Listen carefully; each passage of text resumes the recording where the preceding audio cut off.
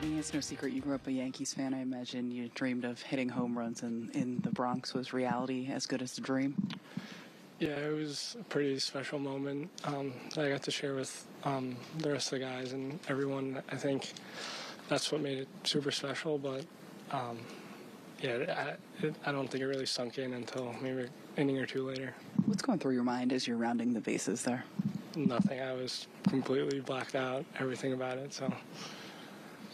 Obviously not the end result you guys would have liked as a team, but what will you remember about hitting your first home run?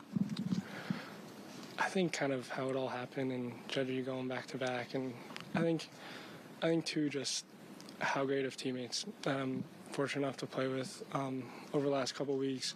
So many guys have had so many conversations about hitting and different stuff like that, where they're just so knowledgeable and experienced about the game that I mean, even then just that at bat, I call back to like yesterday I talked to Bader about a couple things, and today I talked with JD about some stuff I was working on, but just super fortunate to be on this team in this clubhouse with this group of guys.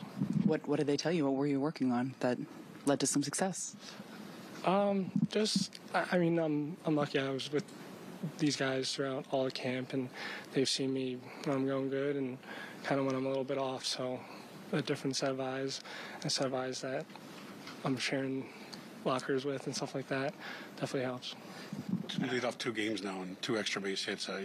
You're more comfortable, I guess, leading off than the 9-hole you've done a lot in the past. I think that's just baseball sometimes, how it works out. But, I want to play wherever I'm at in the lineup.